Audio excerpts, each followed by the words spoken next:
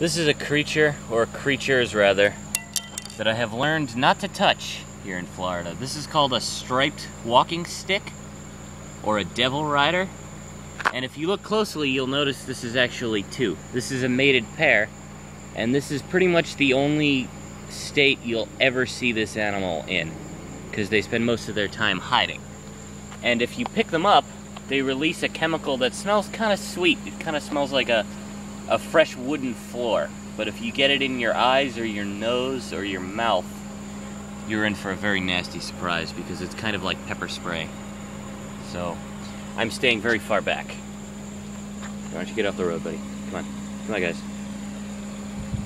Come on, guys. Off the road. All right. Goodbye.